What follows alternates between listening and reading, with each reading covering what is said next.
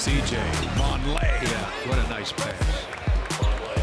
Rubio back in. Watch how this offense. That ball knocked away. Lillard picks it up. Rubio chasing, and Dame will get to the rim and lay it in.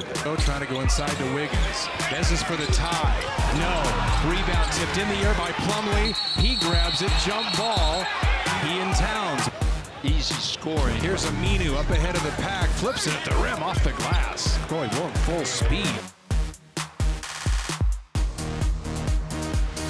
106-101, Blazers get the victory over the Minnesota Timberwolves. Minnesota on their opening night and with a talented roster, and they won their first two games, which were on the road, Mike Rice, and the Blazers had to come in here and fight that. They had to fight the opening night crowd. Place was packed. They jumped out to a 17-point lead.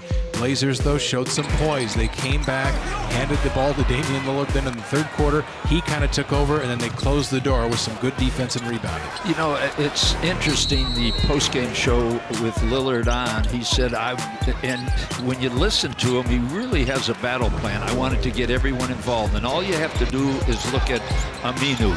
He's the guy that you have to get involved. You can't have him standing in the corners like Dallas did a year ago until the end of the season. Lillard's getting those guys involved right away. They're handling the ball, they're taking tough shots, and that's why a guy like Aminu and Crabbe, they can win games for you. When the defense piles up on CJ and Lillard, those guys can keep you in the game. Well, and if you looking for heroes in this one, you go down the list. Lillard, yes, had the 34. McCollum had big buckets. How about Plumlee with the big tie-up late and then was fouled by Towns? A huge moment in this game. Aminu, you mentioned him. Alan Crabbe, who had not been shooting it well, has the big strip on Kevin Martin to ice it. Blazers get the victory.